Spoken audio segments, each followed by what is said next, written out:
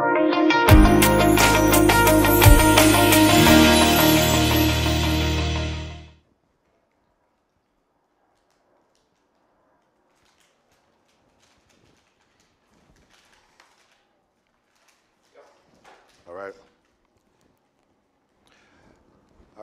right, everybody.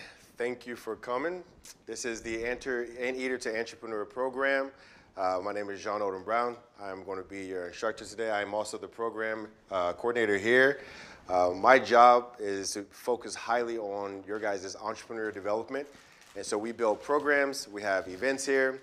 We're going to talk a little bit about some of the other opportunities we have. We have like a challenge, a sustainability challenge that's coming up very soon that you guys can prepare for. The new virtual competition that's going on, we help you with some mentorship, some coaching on your business models, your development there. So there's a lot more that we do than just coach and advise. We are entrepreneurs as well. I'm a 3-time entrepreneur. I also have an investment company. Cedric is also an entrepreneur as well. He's also a grad student. He's also been through many different stages of entrepreneurship in college, from just ideation or also working on other people's projects, also working on ours. So if you have any particular questions as we go through, don't be afraid to ask. I'm sure we can handle them. I'm okay with random questions. That's not an issue for me.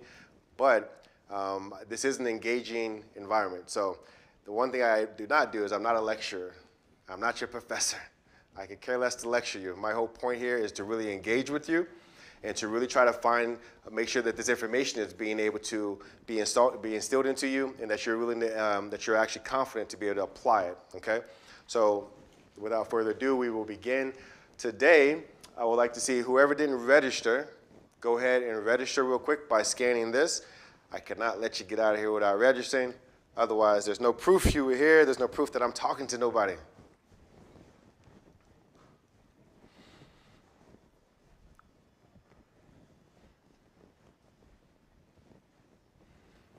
All right. So for those who are registered and registering, you still have to also check in.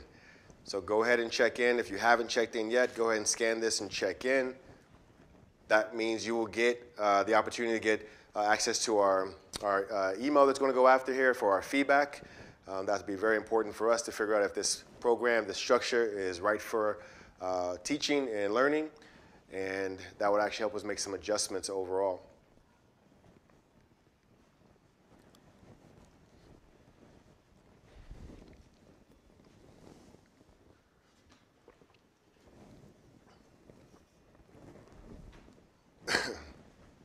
All right, while you guys finish that, we're going to go ahead and jump right into it. So today is really talking about kickstarting your entrepreneur journey. When we mean entrepreneur, you're an anteater. The whole thing is that you're an anteater, you can become an entrepreneur, but it really means you're trying to go through the process of entrepreneurship.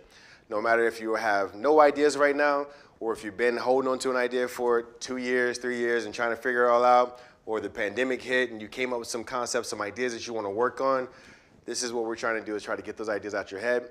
But before we can even talk about ideas throughout the rest of the programming, throughout this rest of this quarter, I really wanted to hyper-focus on what is going to be like actually tackling the entrepreneur journey.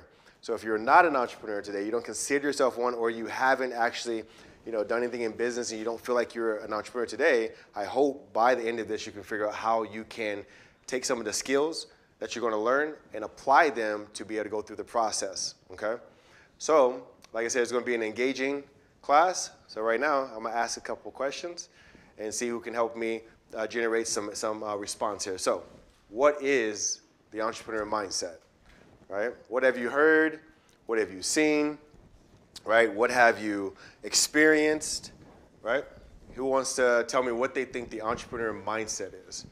Yep. And remember, the goal here is not about being correct.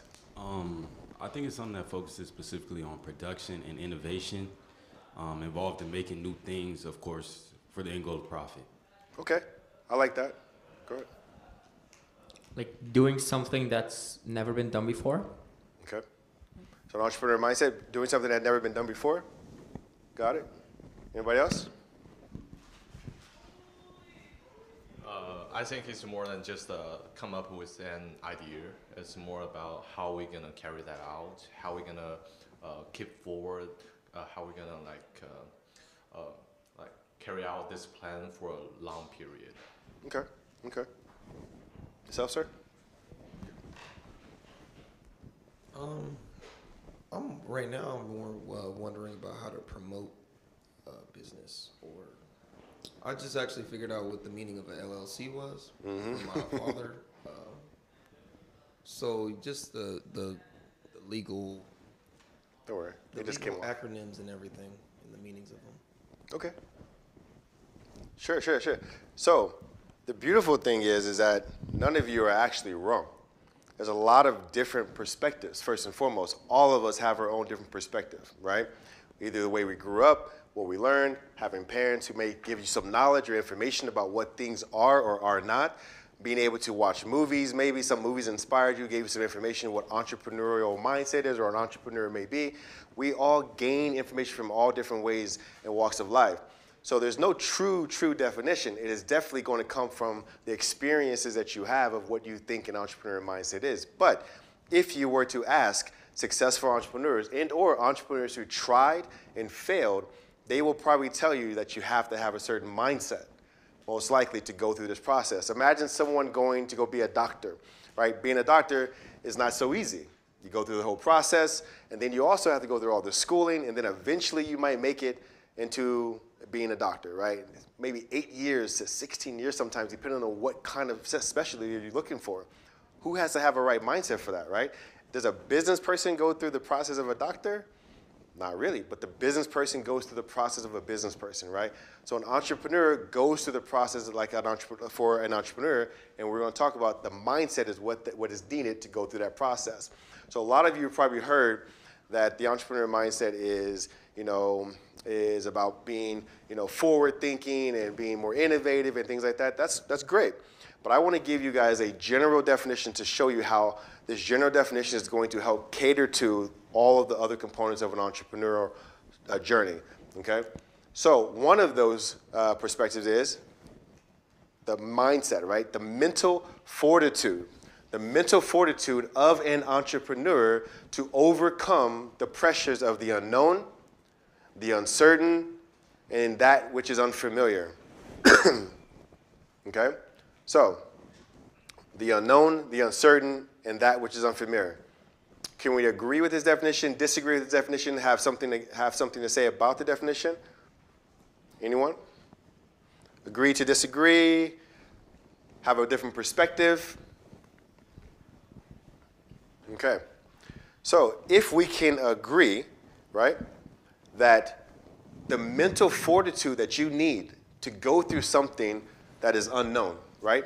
Imagine real quickly the time period where you were a high school senior and you decided you were going to go to school, go to college. You had no idea what college actually was, did you? You just knew. Someone told me it's going to be about education, and if I get a good education, I get a good job. You knew that was the perspective, but you didn't know anything about the process, right? So you stepped into the unknown with all of this stuff in front of you that you didn't know what to expect, right? So there's a lot of uncertainty. There's a lot of unfamiliarity of the process that you will go through, right? This is the exact same thing you're going to go through as an entrepreneur in the very beginning. So if we look at that, I wanted to make sure that at least you guys can see that the unknown is something that is going to always be present throughout the process of entrepreneurship. Until you actually find a problem that you want to solve, and that problem that's being solved, someone tells you it's going to be solved, and they're willing to either pay you for it or the problem that's being solved actually works, you won't know if what you're doing is correct. You won't know. So you're going to go through the process of changing and iterating and making adjustments over and over and over again.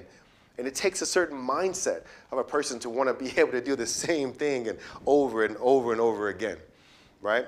So who here plays sports? Anybody play sports? Yeah? What do you play? Not right now. What kind of sports do you like to play? Basketball. Basketball. So playing basketball. There's a different levels to basketball, right? So can you play in the NBA today? I wish I could. Yeah, you wish you could. I wish I could too. Yeah. So now you have a certain confidence of why you think you can do so, right? Because you know you probably can do the training. That's not going to be the problem. You think you know you have certain skills today that can be honed to be better when you get to that level, right? So you know that you're going to put in what? That work, the effort, right? And that's the exact same thing I'm trying to get you guys to think about. You don't know necessarily the different levels of entrepreneurship yet. You haven't been through them, but you hear about them all the time. People becoming successful, an 18-year-old getting $1 million, X, Y, and Z. You see it all the time. You see people go through different stages, but are you willing to actually do what it takes to go through those stages too? Sometimes we think some people would just make it really easy, right? They own the magazine, you know, they just graduated high school or graduated first year in college and they end up building something amazing. But we don't know what they went through. We don't know the journey. We don't know the unknown that they had to go through. We don't know any of their story unless they tell us what it was, right? So that's what's going to happen with you guys, and I want you guys to think about that along the way, along the rest of this workshop and the program if you guys decide to continue. So what I want you guys to do is think about a scorecard, all right? So this scorecard is really associated to a methodology that I came up with that's called the core variables game, okay? So we're going to play this little core variables game for a second. And if you've already been to the program and you know what I'm doing, don't say nothing too loud, all right? So the core variables game is you see questions in front of you. There are 4 variables that affect each and every single one of us on a daily basis. We are all affected by these variables, no matter what stage in life that we're at, right? But every person is affected by it, but we all have to deal with it differently, okay? So what I would like to see is that I'm going to ask these questions. I'm going to see if you guys can ask the question and see if we can come up with these variables. So who would like to ask number 1? Let's do it. Let's do it. What core? Oh, no, you're good. You're good. Oh, what core variable is limited to 24 hours a day and must be allocated effectively to achieve success in both personal and professional life? Mm-hmm. What core variable is limited to 24 hours a day? Huh? Time. Oh, are you that smart? Okay. So we got time. Easy, right? Easy. Who wants to do the third question? Yeah? Which core variable is crucial for maintaining focus on the right task and goals in a hyper-connected world? Critical for maintaining focus. What is this core variable? We all have to deal with it on a daily basis. Consistency? I like that. It's kind of close, but the focus is, consistency is more of like this thing you go through, right? The focus, to maintain focus, is critical for maintaining focus, right? Which one? Attention. Attention. Jeez, you guys are actually pretty good. All right, all right. What about the fifth question, sorry. Fifth question. What about you, Ron? Which core variable determines the resources available to individuals and the financial freedom they can achieve? Right. Which core variable determines the resources available to individuals and the financial freedom? What core variable is this?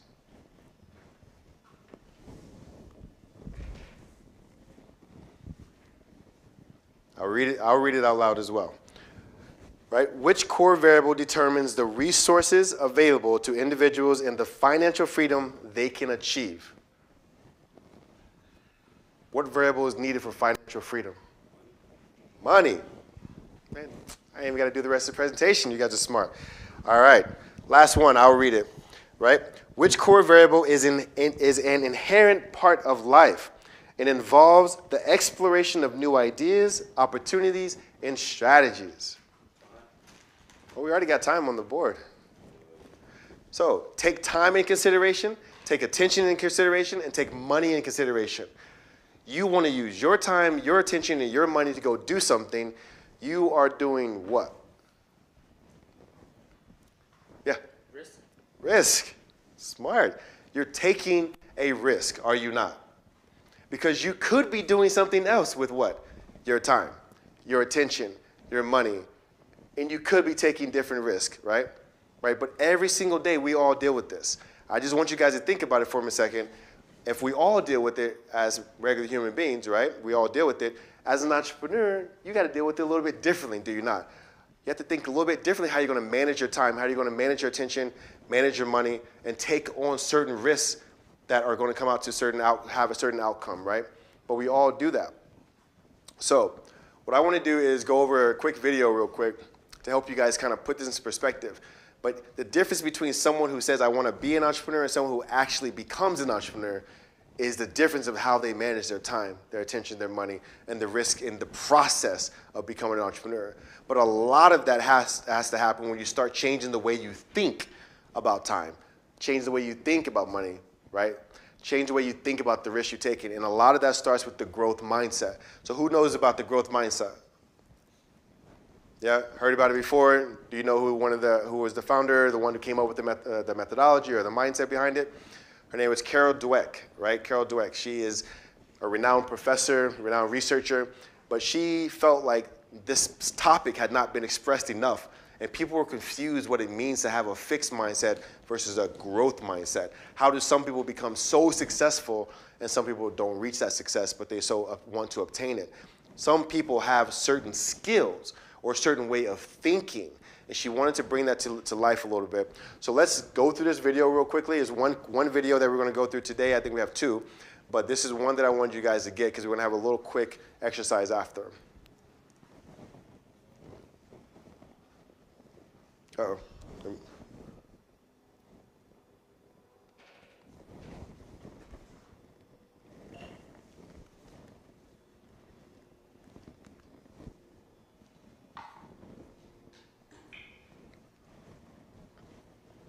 Researcher and Professor Carol Dweck uses the term mindset to describe the way people think about ability and talent. Dweck delineates between two different mindsets that exist on a continuum. The first is the fixed mindset, which suggests that your abilities are innate and unchangeable. The second is a growth mindset, which views it as something you can improve through practice.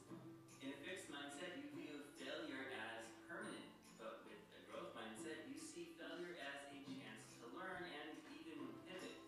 Those with the fixed mindset are more likely to view critical feedback as a personal attack, while those with a growth mindset will see it as a chance to improve, where they can develop new systems. With a fixed mindset, you're more likely to choose easier tasks and put in minimal effort. After all, if talent is fixed, why bother improving? Why even try? But with a growth mindset, you're more likely to embrace challenging tasks and work hard to improve. Those with a fixed mindset are likely to give up when they face an obstacle. Meanwhile, those with a growth mindset will view obstacles as a chance to experiment and solve problems. In a fixed mindset, the focus is on measurable accomplishments. But with a growth mindset, the focus is more on a journey of continual improvement. With a fixed mindset, you're less likely to take creative risks. But with a growth mindset, creative risks are simply a way to innovate and improve. Ultimately, your mindset influences everything from creative risk-taking to how you view feedback to whether or not you finish difficult tasks. And in the end, it's one of the greatest factors in determining whether or not you grow and improve in your abilities. All right. All right. So, if you didn't know about the growth mindset or the fixed mindset before, what do you think about this perspective? What do you think about it? Did you capture what they actually said? Did you understand and comprehend it? Yeah? So basically all they're actually trying to tell you is there's a difference in the way that when you speak and you say that you're going to do something, right? There's a difference in the way that you speak and how you're going to help yourself go through that process, right? If you have a fixed mindset about things, it's going to be probably hard for you to come up with new ideas and new ways of thinking, new ways of doing, new ways of acting, right? So if that's so true, then how can you adjust that?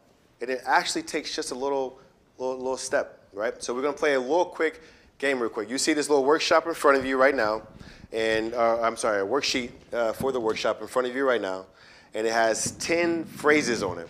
And in those 10 phrases, 5 of them are growth, 5 of them are fixed, but also one is the opposite of the other. So I'm going to give you guys 2 minutes real quick.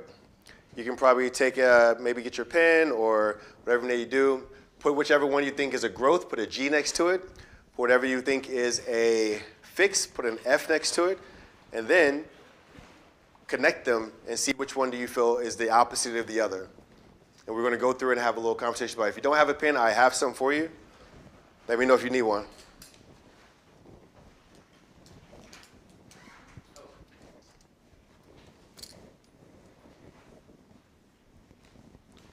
Which one do you think is a growth? Which one do you think is a fixed phrase, right?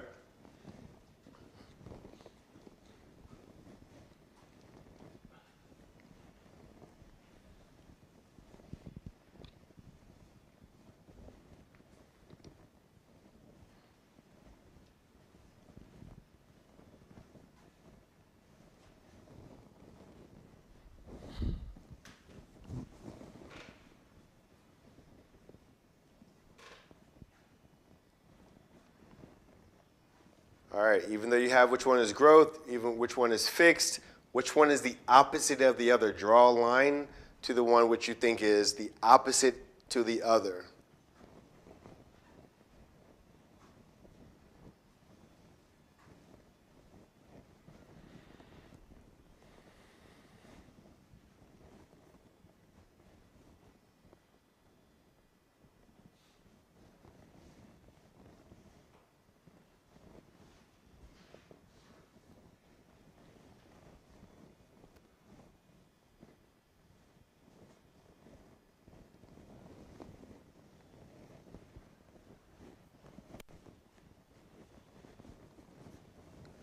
Okay.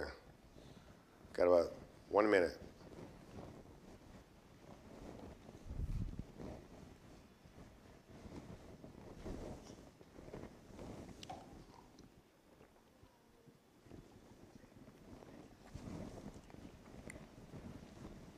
Hey. Oh, come in, for sure. Oh, that's okay. Oh yeah, no problem. So, I'll give you a few things real quick, and then you can jump right in. I'll re-explain where we are right now. All right, so where we are right now, have you ever heard of the growth mindset versus fixed mindset? Okay, so a growth mindset is more positive way of thinking, a more affirmation way of thinking, and a fixed mindset is more of a stale or a stagnant way of thinking, okay? So what we're basically trying to talk about and try to think about is how can we identify when we are telling ourselves a fixed perspective or giving ourselves a fixed perspective by the way we talk, by the way we engage, right? So what you have in front of you is 10 phrases. 10 phrases, 5 of them are fixed, 5 of them are growth, and one is the opposite of the other. So go ahead, I'll give you 2 minutes real quick. Just put G next to the one that is growth. Put F next to the one you think is fixed. You don't have to be right. I'm gonna show you, I'm gonna explain to you how you be right, but go ahead and put G or F next to the one you think is growth or fixed mindset phrase, okay? And so the reason why I'm actually having you guys, you can go ahead, but the reason why I'm actually having you guys do this is because sometimes we could be the ones who stop ourselves from doing things.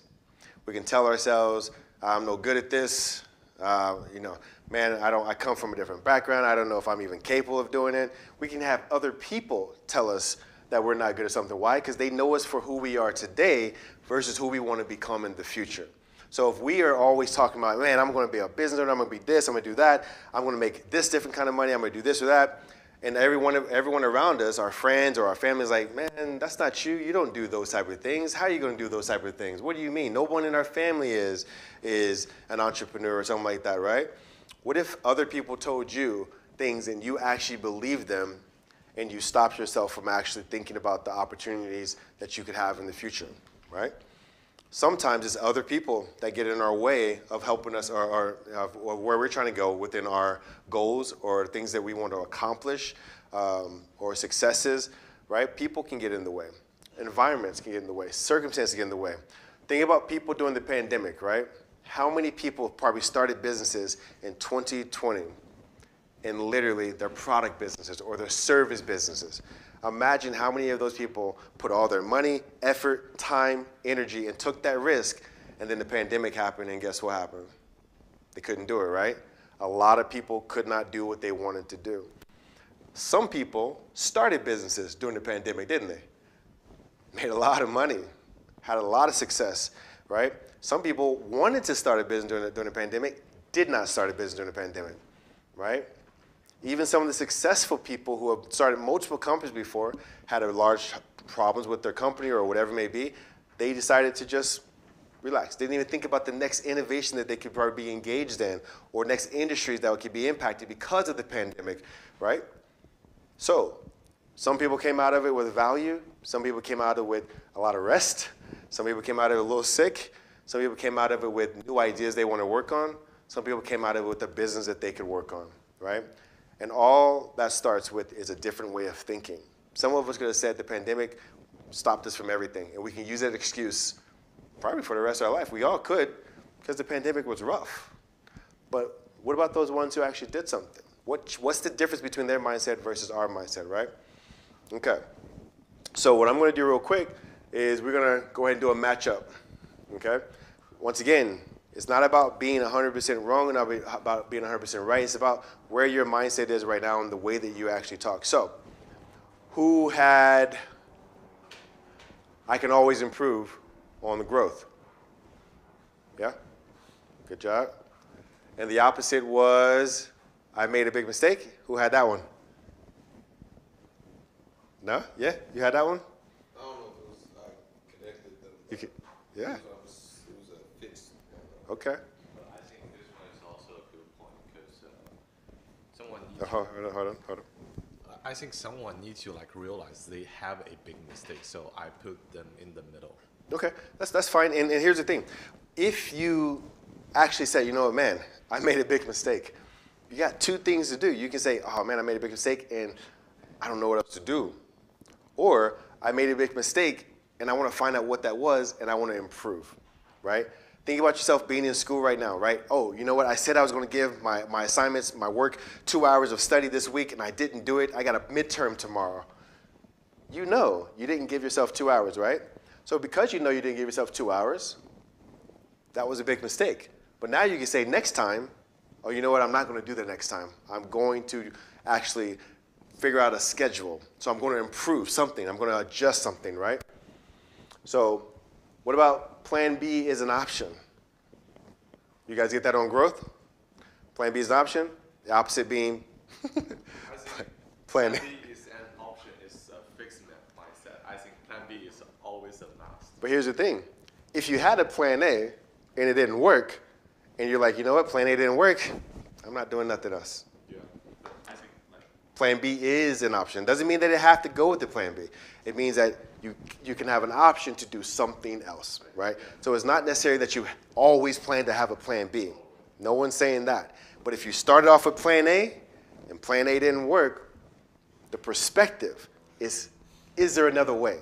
Is there something else I can do, which ends up becoming plan B, synonymously, right? So, got two more, real quick. What am I missing? Anyone put that in growth mindset? What am I missing?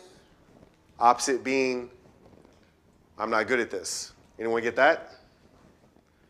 I'm not good at this? No one got that one right? Okay. I wrote down, it is what it is. It is what it is.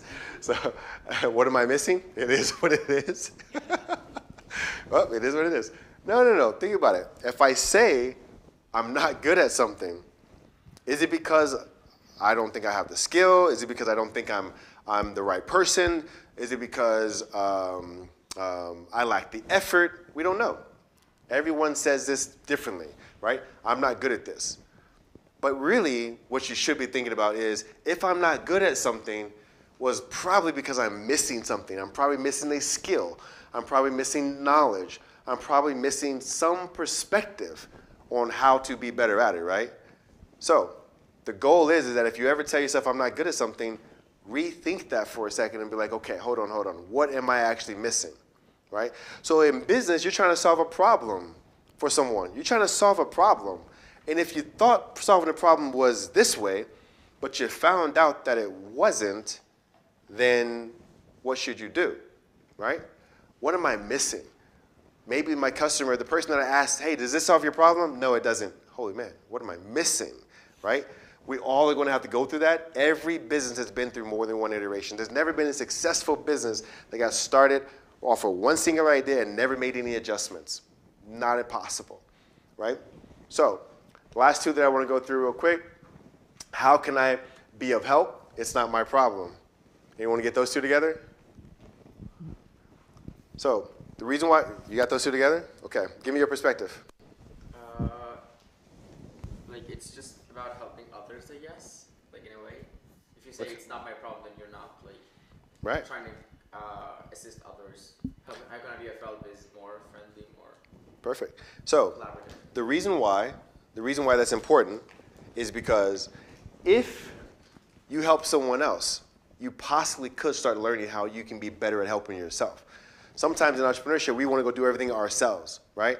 So if someone comes to you and say, hey, I have this idea I've been working on, but I cannot fix it. I don't know what to do. I just don't know how to get past this next step.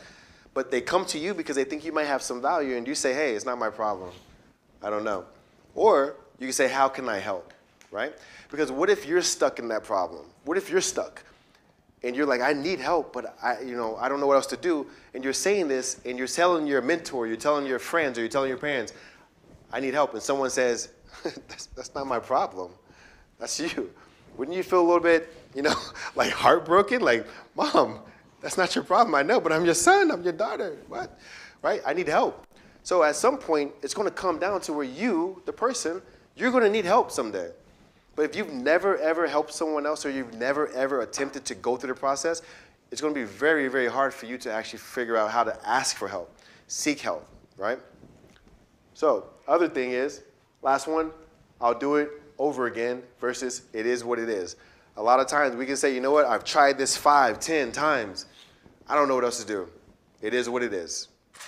Easy for us to say that. Very easy for us to say that. But in business, from an entrepreneur perspective, if you say that, that means you're really not trying to become an entrepreneur. That means you're also not really willing to go through the process of becoming an entrepreneur, right? You should be thinking about how could I do something over? What do I need to reiterate? What do I need to change? What do I need to adjust, right? That's how you go through the different way of thinking, all right? So we went over the growth mindset. We talked about what an entrepreneur mindset is. You guys know exactly what that is from the perspective of how to gain it, right? So what I would like for you guys to do, not today, but when you get back, I'm going to give you access to a resource document that will have this information here, and I would like you guys to, on your own, start building your own personal manifesto. Your personal manifesto is like, hey, why did I even want to become an entrepreneur? Or why am I even interested in entrepreneurship? Why? What happened? Why am I different a little bit? Right? All my friends want to go hang out and go do something else. But I actually am here right now in this class. Like, what is it that brought me into this class? Why am I interested? I would like for you guys to write about a moment in time where you were able to overcome a challenge that was full of unknowns, right? Write about a moment in time when you were able to overcome a challenge that was full of unknowns. So I'm not asking you guys to do that now, but raise your hand if you've been through some challenges that you didn't know what the heck this was going to be about, but you've been through some challenges, right? Doesn't matter whatever life challenges they are, right? I want you guys to think about it. How did you get through that, right? Because getting through something that was unknown, but actually beating that challenge or going through the process of beating that challenge, there takes a certain mindset. You have to think differently and do differently, right? In order to get out of that challenge. Every single day as an entrepreneur, no matter if you're running a company or you're just now starting to build a company, you're going to go through certain challenges. I don't have enough money. I don't have enough resources. I don't have enough people. I'm not smart enough. I don't know how to build the technology to build an app. Whatever it may be, you're going to go through these challenges. But the difference is about entrepreneurship versus everything else, it's going to test you every single day. And it's up to you to tell yourself, you know what? I've been through some stuff before. I can get through this too. Let me figure it out, right? That's what I'm asking you guys to do from an entrepreneur mindset, okay? So once again, you guys are going to get this presentation. So now you have information on the entrepreneur mindset, but we're going to go over what's the entrepreneur spirit. Who thinks there's a difference between the entrepreneur mindset and the entrepreneur spirit? The only thing is different? Okay. So what is your thought? Since you guys don't know what the difference is, which I'm not expecting anyone to, Who can tell me what their thought is of what an entrepreneur spirit is? As opposed to like a mindset which I feel like can be trained, engaged. I feel like the entrepreneur spirit is something that's inherently inside you, something that makes you want to push those limits and create. Like that, like that. Okay. Something that will help you push that limit, right? To push through the process. Anyone else? Who has their other thought, their own perspective? Remember, one of the best things about entrepreneurship is your perspective is your perspective. However you see the world, however you see things, is how you see it. You see a particular problem you want to solve, maybe someone else doesn't see it as a problem, right? So, anyone else? Entrepreneur spirit, your own thoughts. To build off on that, I was just gonna say confidence. It just takes confidence, like it's a spirit, like just letting people know what you're trying to do and being open about it, because it can't grow like on your own. Got it. So basically, if you don't say nothing, no one knows nothing. But being more forward about it, that steps you into, that's getting you out of your own head, getting you out of your own environment, and now she knows, he knows. And maybe there's a similar connection, right? And we never would have known unless you would have said something. Love that. All right. So, entrepreneur spirit, once again, there is no definition, right? There is no real definition. And the reason why there's no real definition is because it is left up to your perspective, left up to your experiences. How did you gain your entrepreneur spirit, right? So the entrepreneur spirit, I'm going to give a definition to that's very general. But I want to see if you guys can agree with this definition and how it's going to cater to what we said about the entrepreneur mindset. You'll have access to that later. Don't worry about it. All right? So the definition is, it is a gift that drives, right, and motivates the ambition of an entrepreneur to act with purpose against that which is considered the status quo, right? It is a gift. Right? All of us have a reason why we want to become an entrepreneur or gain entrepreneurial skills, right? Maybe we want to work for a company and we want to be a better employee, but as an employee, we want to be growth thinking. We want to be more innovative, and we want to be able to go up the ranks from being able to be an entry to being able to be an executive. We want to do that in 5 years. How are you going to do that if you don't know or begin to build the process, right? Something has to drive you. Well, maybe, you know what, maybe your parents got to becoming a doctor or an engineer or whatever it may be, and you're like, you know what, I don't want to do that. I want to do something different. What's driving you to do something different than what you know to be standard in the status quo, right? So we know for sure a lot of Asian families, right? Think about Shidrip, you know the whole thing. Asian families, we know what it is. Go be a doctor, go be an engineer, go be a scientist, go be something. We know that's always a stereotype, right?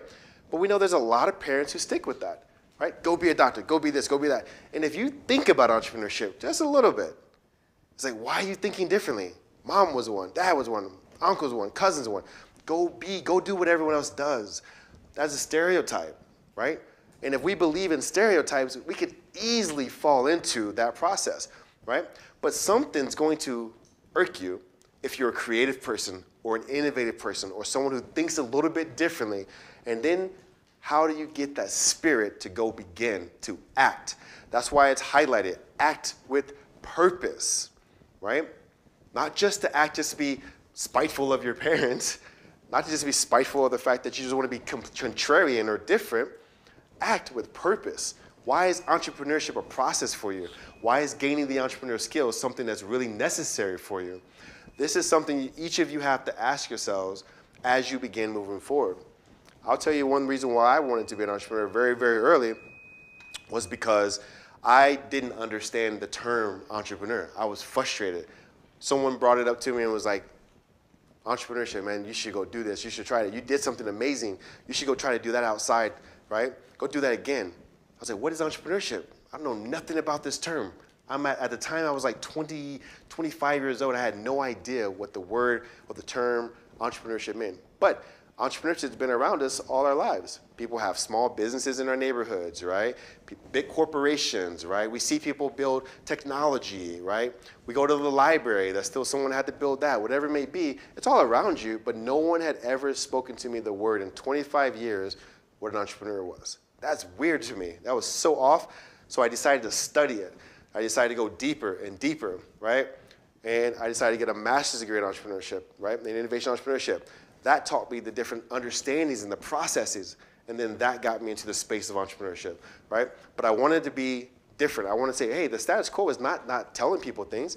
Let me go deeper, right? So that drove me into the process of wanting to be an entrepreneur, okay?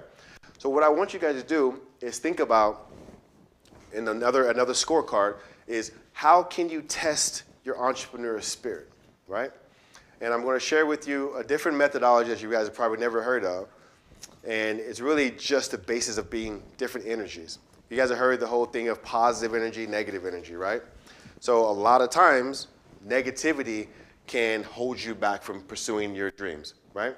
No matter if it's your own negativity or everyone else around you or the environment, right? Maybe the economy. Right now we're in a downturn. The economy is really tough to do things. Maybe that's just something that tells you, you know, I don't want to try anything. Why? Because the economy is crazy. Let me just go get something that's very secure, right? We all might want that. But so certain negative drivers will keep you from doing what you want to do. But then there's those positive drivers that we all have.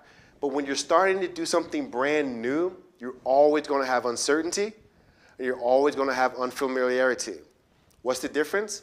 Unfamiliarity is you don't know what it's going to take. You don't know the process, right? Uncertainty is you don't even know what the outcome could be. You don't know what the outcome is going to look like, but you could be willing to go through the process. So what could be a positive driver that could drive you forward to go through the process of entrepreneurship, right?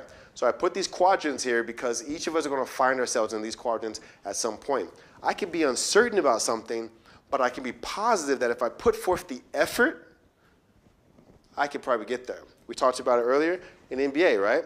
If you were given the opportunity, knowing your skill set, knowing your work ethic, knowing your hustle, knowing your ability to learn and be coached, you'd probably go after that, would you not? With the opportunity sitting right in front of you, right? So we all can base off of our reasons how something, we can have positive drivers to help us go do something, act, right? So I'm going to ask, you know, whoever wants to share, what is one positive reason why you wanted to be in this class today, right? And or why you were thinking about pursuing entrepreneurship? Anybody? What is one positive reason why you were in the class today and also wanted to pursue entrepreneurship? I'm growing a photography page right now. Mm-hmm. I'm just been trying to promote it on campus, and just trying to grow it. It's like social media, so Yep.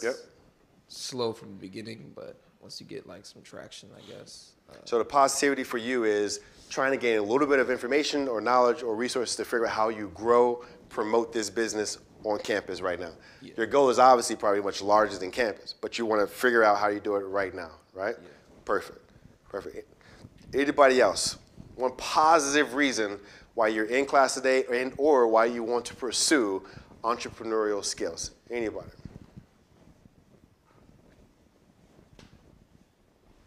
Okay. So for me, like I said, one of the positive things that another positive aspect for me was I had kids. I got kids. So when I got out the military, I was like, okay, did 10 years in the Marine Corps. What else do I want to do? I'm going to go bet on myself so that I can give my kids a better life, right? That's all it was. I want to give my kids a better life, right? And was it a bad life? No. But do I want to give them more? Yes. How am I going to give them more? Well, I didn't want to go work for an organization. I wanted to go do something for myself. So that's how simple it was for me. I wanted to do something more for myself and create value from that for my kids. Simple driver. What was some negativity things driving me negative? I just got out the military and I don't know nothing about entrepreneurship. No, zero. I don't know anything about how to go sell this or make money or whatever it may be. So I lacked the knowledge, lacked the experience, and everybody who knew me at that time was like, man, you're doing something way different than what you've ever done for the last 10, 11 years. How are you going to do it? How are you going to make money for the first year, the first 2 years? All of that could have been a driver to say, you know what, dude, don't go do this. You got kids, you're married at the time. What are you doing? Figure this out. Go do something else. All of those negative drivers could have stopped me, right? Luckily, it didn't. had my first successful company in 2018 called Rock the Base, right? It's a live entertainment touring company catering specifically to the United States military, doing big concerts on military installations, right? Literally, success, right? Who can tell me how did I even get there? I didn't listen to the people who were giving me negative drivers. I would listen to what I wanted to do and what I cared about, which was find something else to do to bring value to my family. Simple as that, right? And allowing that driver to drive me through all those challenges, that was my entrepreneur mindset. That is how I established my entrepreneur spirit, right? And it hadn't stopped ever since. So if you guys can start looking at these examples for yourselves and identify what is this driver that's really going to cater, that you're going to cater to, something you can always go back to say, you know what, that's why I'm doing it, okay? So that's the entrepreneur spirit, all right? And this scorecard is going to help you with it. This video I'm not going to share with you today, but I have the link to it after. There's another video there to help you kind of understand some of the processes and strategies that you can take to kind of move forward, okay? So one other component, if you guys heard me, I've been talking about think, feel, act. You guys heard that yet since I've been talking? Right? Think, feel, act. Who can tell me what think, feel, and act is as it relates to us as human beings? What is think, feel, and act? Thinking first before you do something. Right? Thinking first before you do something. And then For sure, for sure. But what is it? Like, what exactly is thinking, feeling, and acting? What are they as they relate to us as human beings?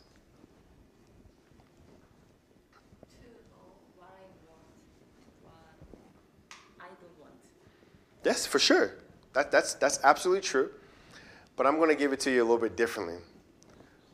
Yes, we all know we can think, feel, and act, but did you know that without being able to think, feel, and act, we are not human beings?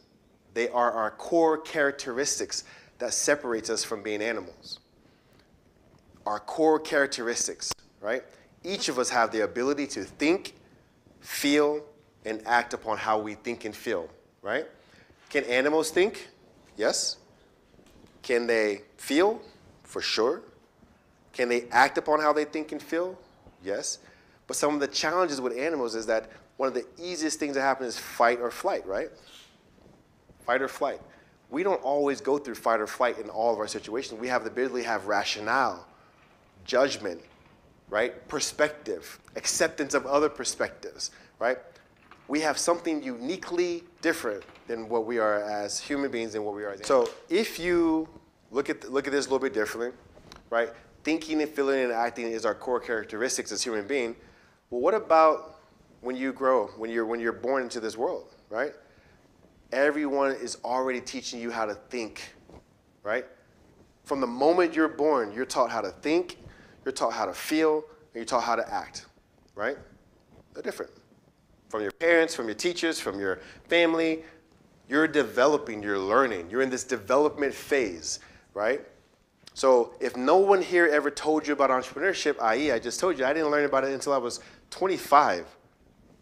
How many of you are 25? Anybody? Holy moly, that's crazy. You now know about entrepreneurship way before I did.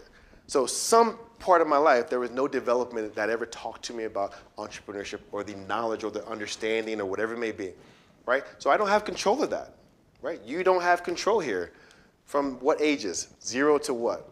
When are we developing with our parents and stuff like that? 0 to what? Maybe 19, 20, right? When did you leave your parents' house? Or not leave. When did you decide to go off and go to college? What age? 19?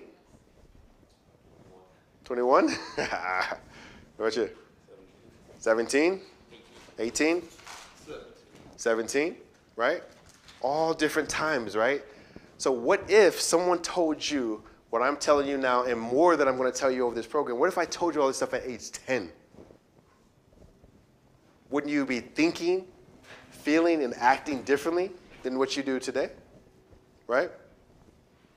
If I told you at age 10, you would start to be like, what? No one told me that before.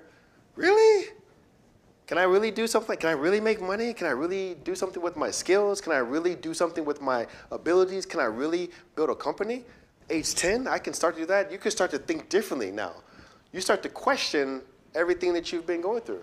Who remembers that time period where your parents told you to do something, but then you're like age 13, 14, 15, and then you're like, I don't think I want to do that anymore.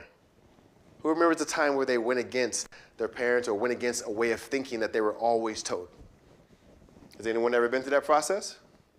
Done something differently than what you were told to do? Yeah? Give me one example. Definitely when I started my first business, I guess. Yep.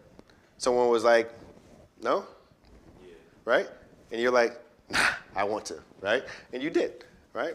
We've all been through that phase where at some point we have to learn how to adjust, do things differently than what we've ever done before. And that's what entrepreneurship is all about. If you think you can do the same thing and be the same person, that is not the way of entrepreneurship. You have to adjust. You have to want to grow yourself, grow your knowledge, grow your experience, grow your perspective, right? And then at some point, you are the only person making all the decisions, right? So even though you left your home at 17, 19, 21, right? When did you stop? When did you end up having to make all your own decisions? Or do you guys all make all your own decisions today? Every single decision? Right? Probably not. Probably not every single decision, right? What about you? You make every single decision right now? For yourself, right? So at some point, that wasn't the case, right? At some point. And then eventually, it happens. You start making your own decisions, right? Doing things differently, acting differently, thinking differently, all of it's up to you, right? That level of development is what I'm asking you guys to start inherently building into yourself right now, right? Because you cannot be a college student right now in school, hyper-focused on your degree, and then want to pursue entrepreneurship but not make different decisions, not think differently about how you're going to spend your time, how you're going to spend your attention, right? Because if you say you're going to give something your time, you better give it your attention, right? And if you're going to give something your time and attention and you're looking to build an idea, you better be willing to figure out how you're going to have some money for that idea. Because the money is going to be needed to move that idea forward, right? So if you're getting paid today from the work that you do, but not even 1%, 2%, 3%, 4%, 5% goes towards your business, towards your idea, then you're not betting on yourself that this idea is even possible. Why could someone else want to buy your product, your service, or your technology, right? At some point, you got to make the decision. I wanted you guys to see this from a different perspective. Thinking, feeling, acting, we all go through it. But as entrepreneurs, we manage it differently. We do it differently. We think about it a little bit differently. We go through the process of using these characteristics a little bit differently than the everyday person. So I'm going to give you guys, who knows about Jack Ma? Who knows who Jack Ma is? Okay. There's a short video that I want to share with you guys about who Jack Ma is. If you don't know who Jack Ma is, on the back of here is a little story of who he is. This is a founder story that I want to share with you. A person who never thought he was going to be an entrepreneur, but ended up becoming one of the most successful men in the world, definitely one of the most successful men in China, definitely one of the largest businesses in the world. Do you guys know what Alibaba is? Yeah? That's Jack Ma. Huh? Which one? What's Alibaba? Yeah. Yeah, Alibaba. Yeah, I'm going to share with you what Alibaba is right now. But all the products you think about with Shein, you ever heard Shein? The company Shein, yeah, it's always pushing clothing and products and stuff like that. You heard that new one, Temu. You see it on TikTok all the time right now. Temu. Yeah? You never seen any of that yet? Okay, I'm not even on social media and I've seen it, guys. I have no TikTok account, okay? But these products and these companies, their strategies of learning how to push product from one country to the next country, the strategies have all been built through some of the best processes that Jack Ma built into Alibaba. So watch this story real quick. I want to share with you in about 3 minutes the history of Alibaba, okay?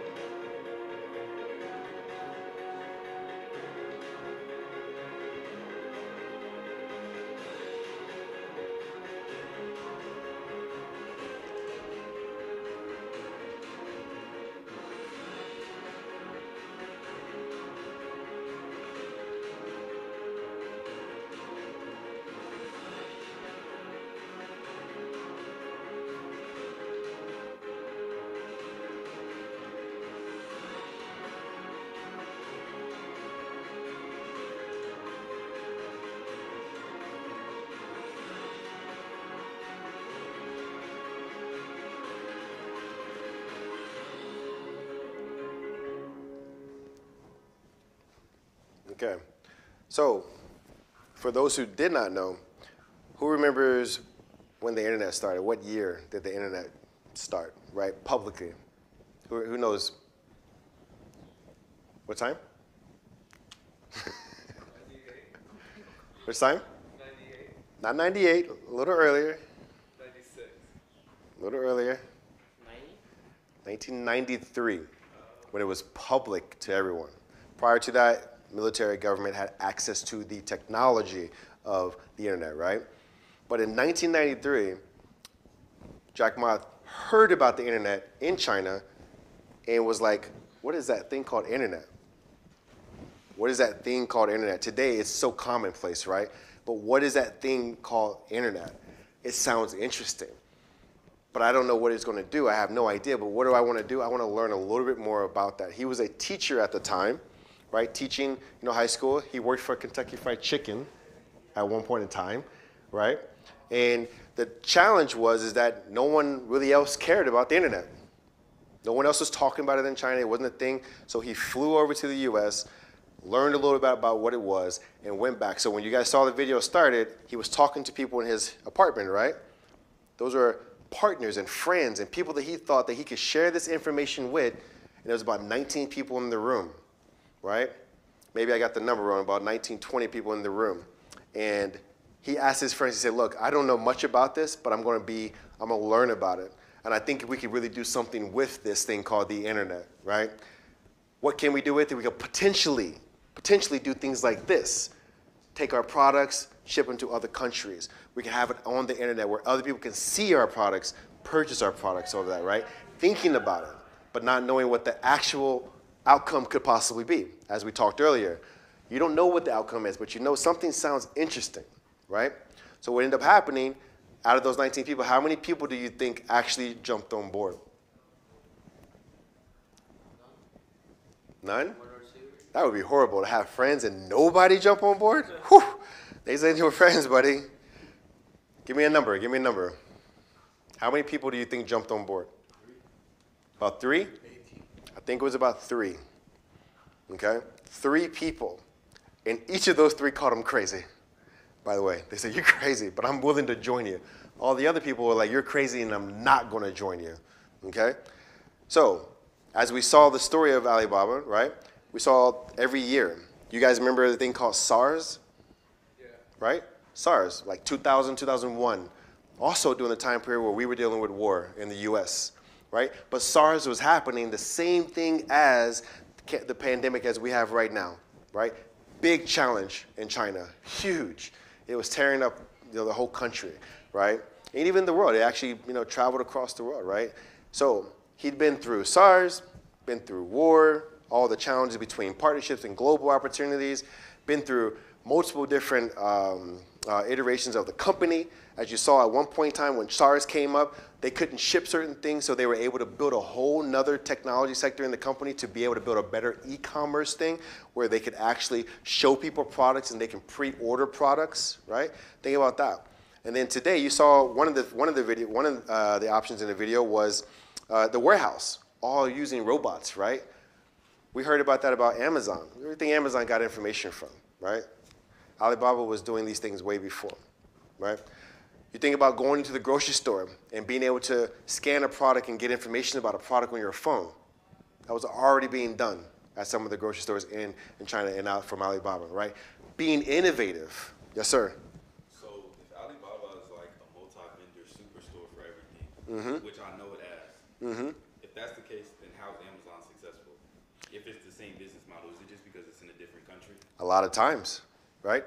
But operationally, right, Amazon does things that that companies just cannot do. They just don't have the knowledge or understanding, but they have their own methodologies, right? I mean, they have certain principles that they stand by that keeps things going and keep them afloat, right? I know one thing that's really unique about them is that if you go into a meeting, you don't go into a meeting with PowerPoint presentations. You go into a meeting with actual documents that look like that, 6 pages of what you thought about the ideas and the products that people are talking about. And you talk about 5, 10 people with 6 pages of documents, and the meeting doesn't end until everyone goes through their documents. right? And then they go through and start doing red pinning and figuring out what the right solution really is. That's a methodology that not a lot of people do, but they are so on to that, that may be what usually keeps them above par, right? But it doesn't mean you can't do something similar, right? Everybody wants to create the next Amazon, but you can't create the next Amazon. You can do similar things and have your own methodologies and create a better version of what you want, even during the similar processes, right? So the reason why I wanted to show you guys those things is because we've been talking about it, the entrepreneur mindset, the entrepreneur spirit. Now you've identified kind of what the journey of an entrepreneur is like. Even though you may not know him, he's from China, doesn't matter. The journey of an entrepreneur is always going to have those unknowns, those uncertains, and the things that are unfamiliar. You never know what the process is going to be. You just got to go through it, right? So I wanted to share that with you guys. If you get a chance, read about it. I printed it out for you so you can have it. Ask me more questions about it, and I'll share you more about the story. But to continue building your personal manifesto, right, we started with one. For those who were not here, you'll have access to the documents later. But the second manifesto I want you to do is your Entrepreneur Spirit Manifesto, right? Write about a moment when you decided that you wanted to become an entrepreneur or gain entrepreneurial skills. Obviously, you're here in this class for a reason. You don't pay for this class. This is a free class. It's all available to you, right? You're here versus somewhere else. Maybe your friends ask you to be somewhere. Maybe you're playing basketball right now before the sun goes down, right? Possibly. But you're not. You're here. So why are you here? What is the reason behind gaining this knowledge and this understanding? Because that's going to be something that's going to continue to drive you for the steps that you're going to take as you go through the rest of the program. For those who don't go through the rest of the program, right, you're at least going to walk away with the perspective of why these skills may be important to you and how they're going to be able to be utilized and implemented. Either you go work for a company or start building your own ideas on your own, right? So if you get the time, write about it, be honest to yourself about what it is, and then allow that to be something that's going to drive you moving forward. And we'll always talk about it throughout the rest of the program, okay? So next step. So we have some more time. We're going to go through about 2 more. I'm not going to go through everything on Entrepreneur Journey because we talked a lot about it just a moment ago, but I'm going to give you guys a lot of perspective of what the Entrepreneur Journey really is, okay? So who's heard about the Entrepreneur Journey? Yeah? Anyone ever heard the term Entrepreneur Journey? Right? So if you've heard about it, right, what do you guys think about it? What do you think it means? Right? Think about a doctor's journey, the journey of becoming a doctor, an engineer's journey, the journey of becoming an engineer, right? Think about a nurse or whatever it may be. There's always steps that you got to go through to end up with the end result of something, right? There's always a process. And that process begins way before you actually start. There's a mindset about it, right? Something has to drive you to begin, and then you actually start. And that's when you begin that journey.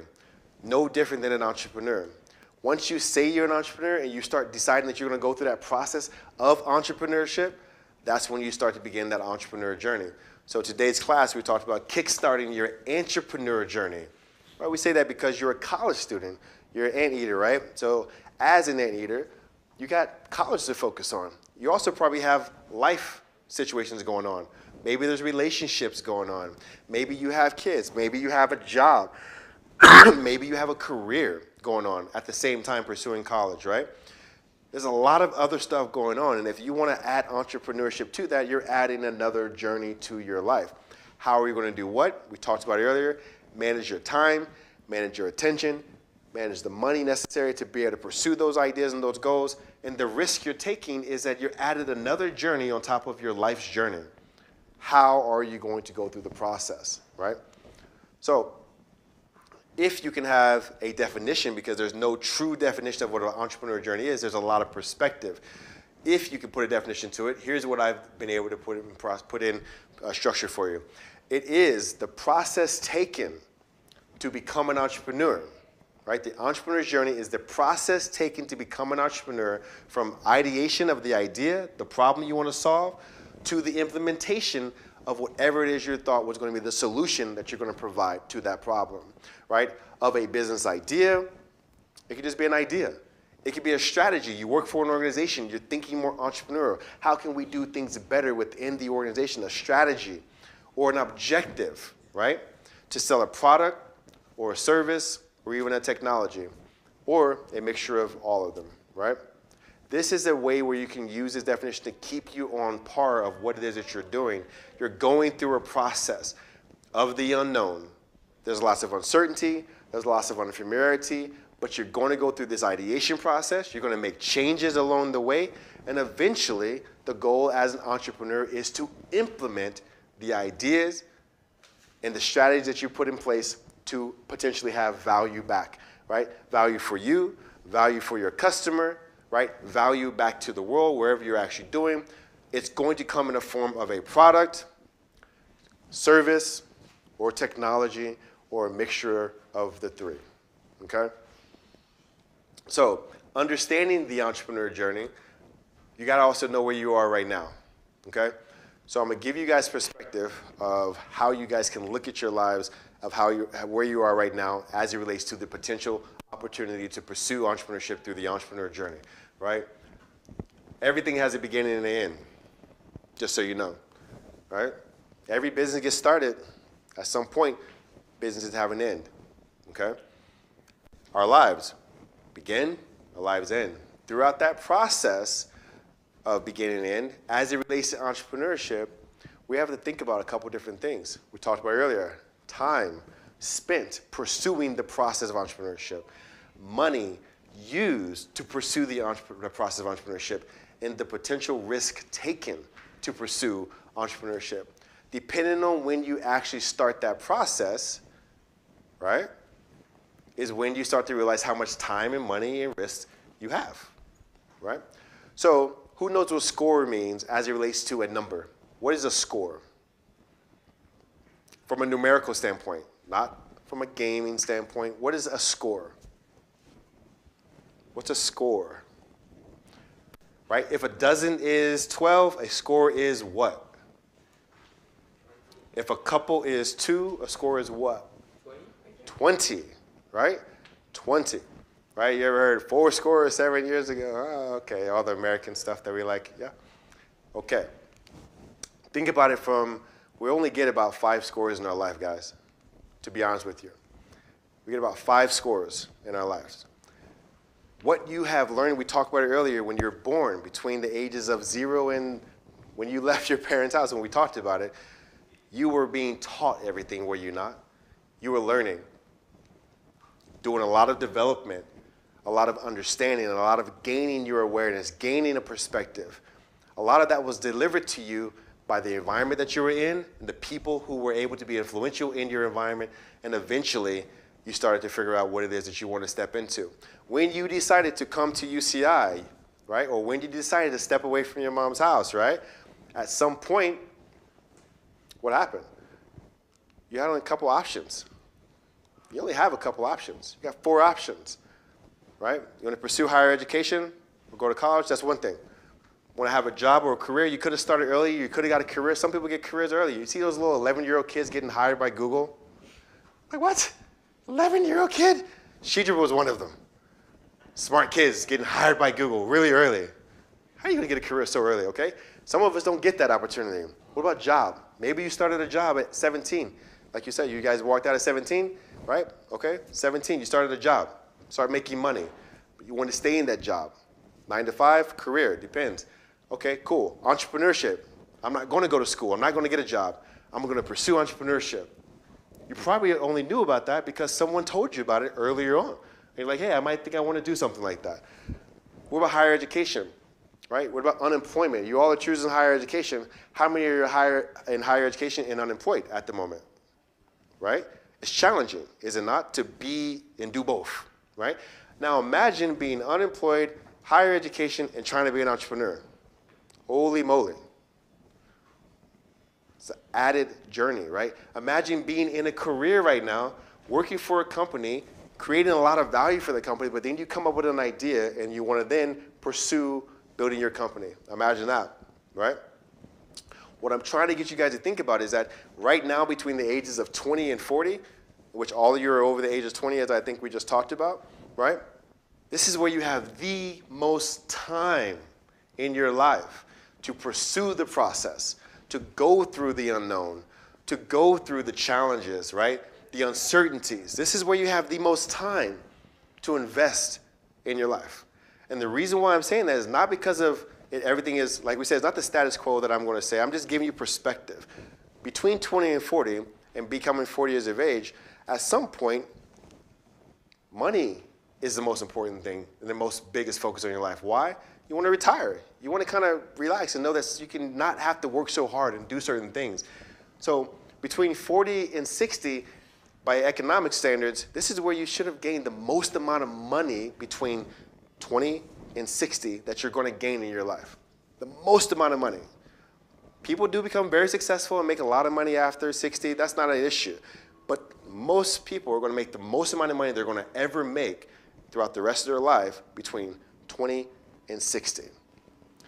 And if that's so true, what are you doing with that, right? If you want to pursue entrepreneurship, how are you actually managing your own stuff to give yourself the best chance to go through the process, right? That's what we're trying to get you to think, because other things start to kick in. You need a job. You need a career so you can sustain the lifestyle that you have, right? Sustain, maintain, keep, whatever you want to call it, but certain things become more important than your ideas being pursued. Family becomes important. Maybe you want a family. Maybe you spent your 20s all the way to your 40s not worrying about family, focus on career, focus on growing your net worth, all that great stuff, and now you want to do some things. That's cool, your decisions. But then you have to determine what's more important to you when you turn 40, right? What's important to you when you turn 40? Have you even thought about it? Kind of. I would say like a good foundation for my family. Right? Not too much work. So a foundation for a family is highly important at 40. And now you're what age?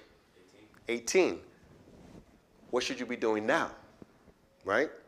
It's a simple question you have to ask yourself, right?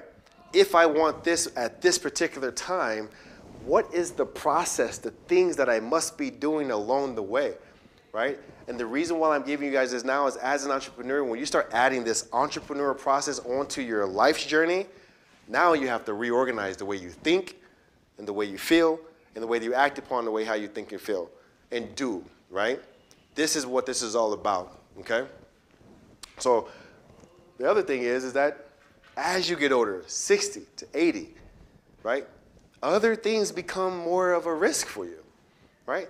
It's not saying that you are going to be unhealthy, but health becomes challenging. We are human beings, right? We are not meant to live forever. We're not meant to live forever. Other things start to become a problem, right? Family dynamics. You want a family, you have a family, you got kids, whatever you want to call it. Things become more important, right? So entrepreneurship becomes less part of the life that you want to have, right? Retirement, lifestyle, all of that. And then, you know, at some point between 80 and 100 years of age is when most of us human beings, we move on to the next life, right? We have a lot of people who have lived older, but you know, they're not pursuing entrepreneurship as new founders and building startups, right? That's not what they're doing. So if you guys are really thinking about what you want to do, start planning on where that time period is and thinking about what you need to do now, right? With the time, attention, right? Money and risk that you're going to take along the way. I'm going to give you guys this too, but you can definitely take a screenshot of this. Play with it, adjust it, create value for yourself, identify where you want to be, and start figuring out how you can take some of those steps toward it, okay? Like I said, all videos are going to be given to you in a resource, so don't worry about the videos, but the videos are associated to just adding more and enhancing what we're thinking about. So we're going to play one last game, and I think this will kind of solve a lot for everyone. Is when we talked about time, and we talked about attention, we talked about money, we talked about risk. What my goal is today for you is for you who wants to pursue the process of entrepreneurship. I want you to start thinking differently about how you manage your time, attention, money, and risk. I want to give you guys a few minutes to look at this called the management game. We've been talking about time, attention, money, and risk this whole time. What I want you to do is there are about 20 phrases here that are associated to the management game. They're all associated to time management, attention management, money management, and risk management, okay? What I would like for you guys to do is put a T or an A or an M or an R by whichever one you think relates to that management perspective, okay?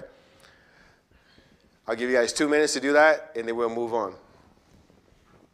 There's no wrong answer here. The only way it's wrong is because I have it in a particular order, but I don't care about if you have it in a particular order. I just want to see how many you've gotten in a particular space so I can see where your perspective is. That's all I want to do from this, okay?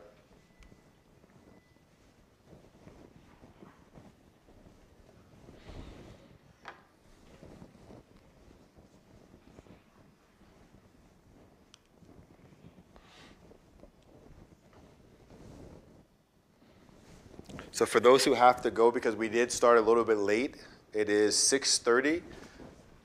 Just make sure you're keeping timing. We should be finished within about 10, 20 minutes max.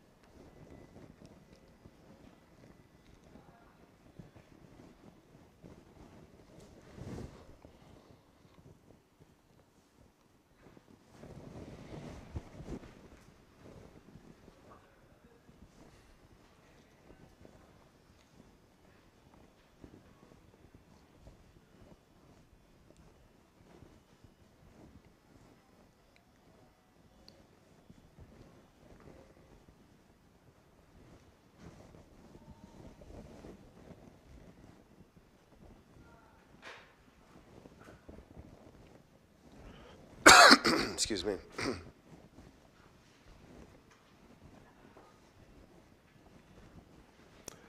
All right.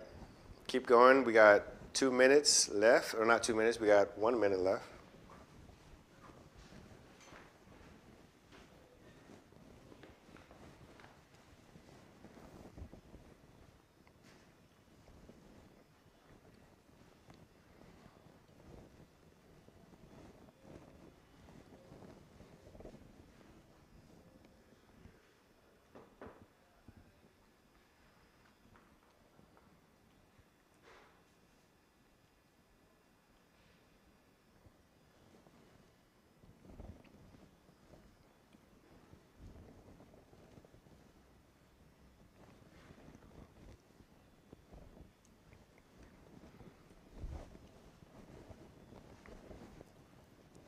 All right, 30 seconds.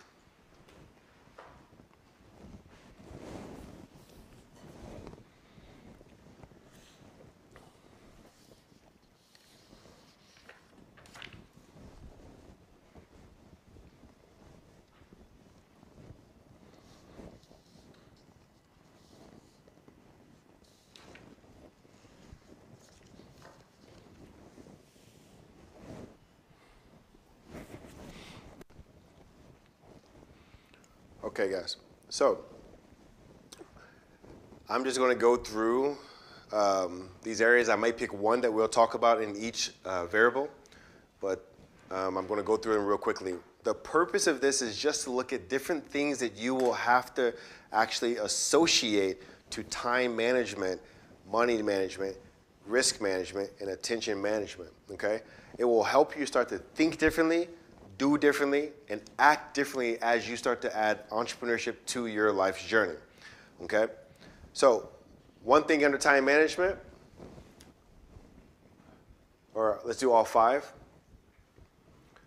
So all five, right? So if you are a great time manager, amazing. I am a okay time manager. Okay time manager. I have lots of other things going on, so I manage so many different projects. I manage being here as well and building programs and working here at the Entrepreneur Center and doing amazing stuff. But I also have other things going on in my life as an entrepreneur, as a father, right? There's so many other stuff going on that I manage time differently, but I'm not the best time manager because I've always had so much freedom in the time that I've allotted myself that I'm more flexible with my time. I'm willing to have things go up, go down, because I usually have most of the control of that. But when you don't control all of your own time, you have to figure out new strategies to make sure you're associating that and how it impacts other people as well. But as an entrepreneur pursuing something, you have an idea you want to get off the ground to bring to fruition, you got to figure out how to do a couple of things. One of them that I want to talk about is learn to just say no. What do you guys think I mean by that? Learn to just say no. What am I saying with that? Yes, sir. Like sacrificing, like you said, people wanting to like hang out or play video games or something, like you don't have time for that. You gotta focus on what you trying to build.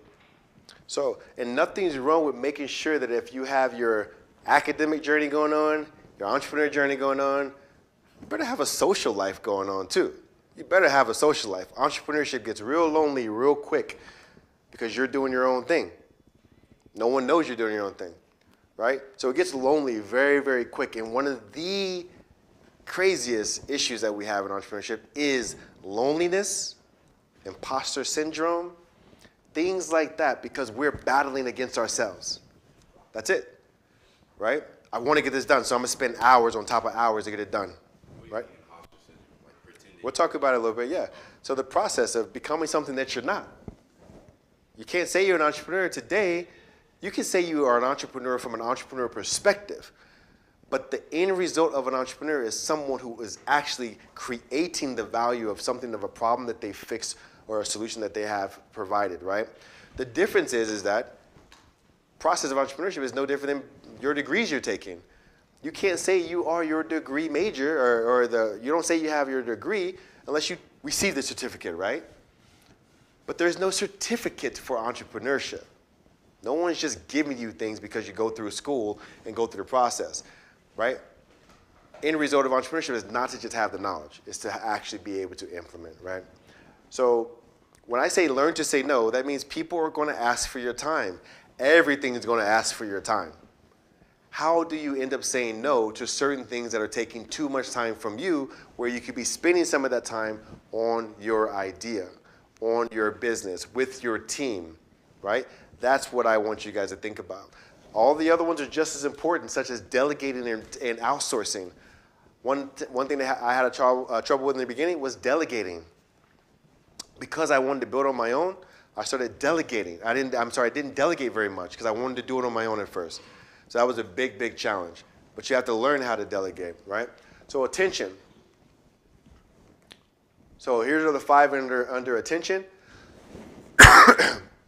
The one thing I wanted to go over was design your environments. Who knows what I mean by design your environments? I was stuck on that one. I didn't really understand. Oh, yeah? Yes, sir. Like choose who you want to be with, who Mm-hmm. you want to hang out with, and also the physical space where you live, where you work, all that kind of stuff. Very true. Very, very true. The environment is so important. If you are on your phone, have the iPad playing music, right? Have the TV on, you have 4 friends in the building, how are you giving attention to your idea? If that's what's supposed to be the time you committed to. I'm going to work on my idea today. It's going to be at 5 o'clock to 6 o'clock. But everybody's over right now, right? You didn't even eat. Your stomach is hungry, right? It's growling. You're like, man, but you're giving it this your time, but other things are distracting you, right? Environments are so important. What about the environment, the people that are around you that are telling you, you're not going to be an entrepreneur? You don't know anything about entrepreneurship. Your family doesn't know nothing about entrepreneurship. Nobody's been successful in entrepreneurship. It's a struggle. It's a challenge. What about all of those people in your lives? They encompass they're in your environment. At some point, that will destroy you. To not have a positive well-being, a positive, well-structured environment around you to give you not only the confidence, the motivation, but to give you the freedom and space and energy to be able to pursue something, right? To give something your full, undivided attention, right? When was the last time, and this is not really a question to answer, it's really more like thinking about it. When is the last time you gave something your full attention and you were looking for an outcome, and you were actually able to get that outcome? Without going through the story, can anyone raise their hand? They've done that recently or done that previously? Gave something your full attention, and you actually got the outcome you were looking for. Yeah? If you haven't been through that process, that is something you should be pursuing. Because entrepreneurship is about going through that process. And you're going to go through a lot of the process, a lot of changes, a lot of iterations. And you still feel like you're getting closer to the end goal, but you're not really there yet. And sometimes you may not reach that goal because you're on the same path, right? That is a challenge. That stops you from doing things. That just gets discouraging, right? That's something we want to make sure is not stopping you from moving through your journey. What about money management, right? So here's the 5 out of the 20, right? The one I want you to go after is to save early and often. For those who are making any kind of money right now and have an idea that they want to bring to the market, pursue, put their time and attention to, it's going to cost you money. So any little bit of money put to the side to put towards your idea could really help out. Imagine this. What if you needed software? And software costs you, let's call it $16 a month, but it costs you like $220 a year to get the software, right? But if you got the software today, and it's the software you need, and it was $80 today, and you have a week to purchase this before they close that window, would you go and figure out how to get $80? It's the software you need. If you have it, you're going to be able to move your ideas forward, but it costs you $80 and you don't have it right now. Would you figure out how to get that money? Right? That's no different than anything you're going to do throughout the whole process of your business. You're not going to always have the money. Why do you think people go after investment? Why do you think people are looking for mom and dad to actually be their early investors? Why do you think family and friends are going to be early investors, right?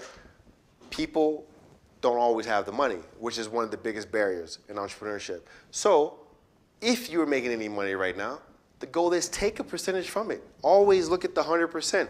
Take 8%. Whatever that percent is, just be consistent with it.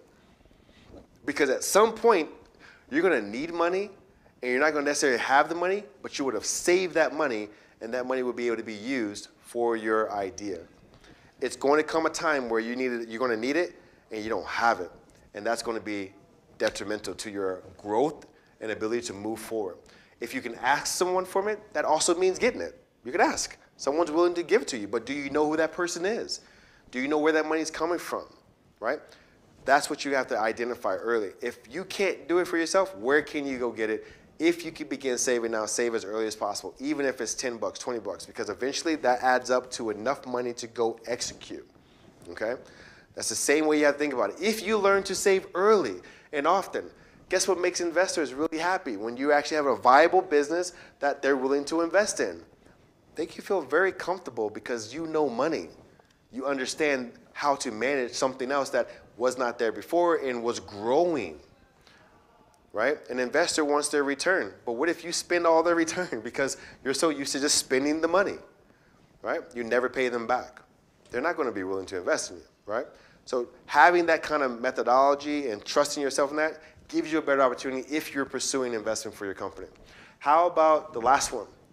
Risk management, right? So one of the things I want to talk about here is identifying barriers. Man, everybody's barriers are different. No one's is really the same. You guys are all college students. That's one barrier that you have in common, but you all are on all different academic journeys. So no one's journey is absolutely the same, right? You may be taking 22 credits this quarter. You may be taking 12. Different journey. Probably in the same class, same degree program, but different journey, right? Since that's so true, you're taking different risk. Your barrier may be that you got to go to work, so you're only taking 12. Your barrier may be is that I have more time, and I'm actually just put too much more of my academic journey on my schedule, but I want to pursue this idea. Everybody's barrier is different. How can you eliminate some of those barriers? But first you have to identify them, right? Maybe some of those barriers are people. Certain people in your lives keep telling you, you're not going to do this. You can't make it. You can't be an entrepreneur. Why are you going to be an entrepreneur? All this mindset stuff that they keep playing with you. Maybe that's a barrier. How do you remove that barrier? Right? All I want you guys to think about is as you start to pursue this process of entrepreneurship, what is some barriers in your way? Identify them, put them in an order of influence in your life and impact, and try to remove them out of your way. Because the faster you start to remove barriers out of your way, personally, you will start to learn what it's like to remove barriers out of your way when you build your business. It's a strategy. Go ahead, sir. I definitely know what you mean when you say sometimes people are the biggest barriers. It's no secret that some people don't want to see you do better than them, and some Absolutely. people want to give you constructive criticism. And sometimes it's hard to decipher the difference. Like, how would you filter out and really know, okay, is this person trying to help me, or are they like trying to hinder me? They don't want to see my idea. Absolutely. You will know that person, and that person kind of came into your life somehow. If that person came into your life in a very positive way, you should probably look at everything that they are saying in a critical way, right? A positive, critical way, right? They're just a feedback way. If someone came into your life just via just engagement, via whatever, and they have no true impact on you in their decision, and they're speaking to you in this negative perspective, maybe there's some truths in their negative, but you're not willing to hear it. So you take every single negative and you cycle it through your positive perspective. That's why I was saying earlier, what is a positive driver that keeps you going? If they can't impact that positive driver, then nothing they say is actually going to stop you from doing what you're doing. But at least you can see, maybe there's something truth in what they're saying, but let me dig a little deeper. I know they're not able to impact my positive driver, right? So that's just one way to look at it. I don't ever look at negativity throughout the process, like when people speaking to me, because they're not going through the journey with me, right? If I have a partner and they're going through it with me, I take everything they say as a positive critique, right? A positive critique that may sound negative. But if you're not with me on the journey and you don't go through the process with me, and I value your opinion, I'm going to take it again as a positive. But if I don't value your opinion, or your opinion just doesn't have meaning to me, right? Not that I don't value it, just that I don't know you well enough to even know how to take your opinion, then you just take the criticism for what it is. And either you accept it and take little gold nuggets, or you just push it away, right? So everybody deals with it a lot differently. For me, I've been through enough of those challenges to know how I deal with it, and I just don't let anything that anyone says negative, it does not actually impact me at all. Right? So I've been able to go off of those experiences. So remember when I said earlier, write about a time where you've been through some crazy moments and you were able to get through it. Sometimes that's the moment where someone said something that you couldn't do something and you actually did it. Reminding yourself that you actually did something that someone said you couldn't do also helps you through this process when someone says something that you cannot do again, right? That's the mind game you got to play with yourself. And that's what I meant by entrepreneur mindset. You use those moments to remind yourself, I've been there, done that, right? So that's one way to think about it. Any other questions on this one at all? Okay? So I just wanted to play this game so that you guys can really think about it. How are you using some of these or creating your own methodologies to manage your time, manage your attention, manage your money, and the risks that you're taking to pursue entrepreneurship, okay? What I would like for you to do is this one here. Is write about a time when you had to complete a certain task with limited resources, such as time and money, right? So you guys are going to get this. I'm going to give you access to a resource, but this also goes onto your personal manifesto. Being able to do things with limited resources and actually accomplish it, it's an amazing feat. Think about it right now. You guys are in school. Who's a freshman? Freshman? Who's a junior, sophomore, senior? Where are you? I know you're an international student, but what year? I'm an exchange student, so I'm only here for 2 quarters. For 2 quarters, right? So 2 quarters. What about you? I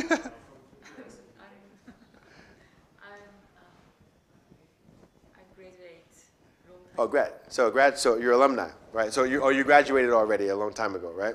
So everybody is at different stages, right? you've been able to figure out if you've accomplished something with limited time and limited money. I'm sure at some point you needed money and you weren't able to get it, but you were able to get something done. I'm sure you had no time to get something done, but eventually figured it out how to get it done. These moments in our lives are such valuable moments to not forget. You have to have them on the top of your head, because in entrepreneurship, there's always a challenge. It's always hitting you hard. And when you can go back to a moment, when you can remind yourself of something like that, it's going to be so valuable to help you move yourself forward, okay? So you guys are right about that in your manifesto. So we talked about these challenges, right? Lack of capital, lack of experience, in your market. Maybe there's existing competition, right? Maybe the commitment, time commitment's a lot, right? What about the risk of failure, right? Stress and uncertainty. These are just 6, right? 6 of these, the standard things that I could think of that I wanted to share with you guys is never going to go away. You're never going to have enough money for your business. Never. You're going to always need more to sustain. You're going to always need more to grow. You're going to need more to scale, right? You're going to need more to be able to just get off the ground, right? Competition's always there. You can never say you don't have competition. There's always somebody watching. Even if they're a market share leader and you're doing some amazing stuff, they're watching you. Why? Because they have resources. They have people. They have time. They have money that they can put toward this new thing that you created, and they can trump you very quickly, right? What about someone watching you get in? They figured out how to get in behind you because they had a little bit more resources. They had the technology. They're an expert. They just needed to see someone do it first. They're watching. There's always going to be competition, right? Even when you're having to maintain success, someone's watching. How are they doing it? We should do it too. And then let's add this to be a little bit different. People are always there, right? These things are always there. The risk of failure is always there. Time commitment is always there. So I just want you guys to see these challenges that are there. Put some things in front of them. Create opportunities to feel comfortable going through these challenges because they're going to be consistent. But as you go through the stages of these challenges, you're learning and proving to yourself that you can actually get through the process, right? That's all it is I want you to see. But if you got challenges, we obviously take on these challenges to pursue these opportunities. So the opportunities I want to show you guys real quick, just a few opportunities, 6 opportunities I think are reasons why people pursue entrepreneurship, right? Have more flexibility, right? Use their creativity, right? Establish independence, financial reward. There's lots of people who just want to do it to make money. That's okay. Who wants to do big business to make money? I mean, who wants to be in entrepreneurship just to make money? Maybe not just to make money, but you want to make money, right? But there's some people who's like, you know what, I just want to make money. I don't care about nothing else. No impact. I just want to make some money. Why? Because I've never had enough money. I want to make more money. That's okay to have that mindset, but what are you going to do with that mindset? How are you going to build? What kind of business will you build with that? You have to be honest with yourself, right? What about personal fulfillment? Maybe it's just, you know what, I've been through a lot of stuff. I've started companies before, or I've already been through some successes. I just really like this. I want to do it again. I want to do it again and again and again, right? Or I just want to be fulfilled. I want to feel like I actually accomplished something. That's okay. Okay? What about developing a network, right? Maybe you don't want to do business today, but you want to gain a lot of skills and understanding so that when you do, you know how to communicate that to people who could possibly help you, right? That's highly important, right? So these are some opportunities that you can think about. List your own opportunities that you're searching for and see if you can kind of measure up your life structure, the process you're going to go through after seeking those opportunities, right? I told you guys before, one of the things that drove me was I just had kids. I wanted to do something different. I wanted to provide a different lifestyle, so therefore I knew entrepreneurship was the only way I could do that, so that's why I pursued entrepreneurship. Okay? So there are only 2 more things I'm going to share with you real quick. Self-awareness. Self-awareness is very simple. We talked all about it today. Okay? Since I'm going to give you the presentation, I'm going to fly through this one.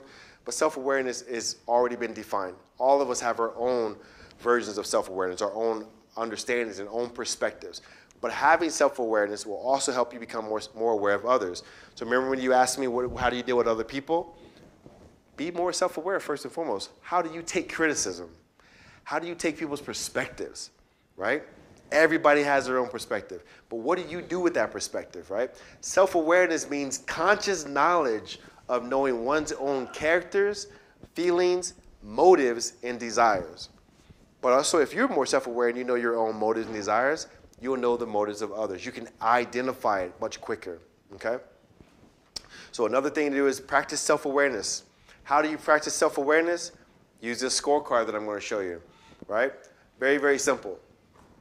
I say simple because I want you guys to think about it simple, but it's not simple, okay? I want you to think about how easy it is to begin the process, right? Yep. Be open.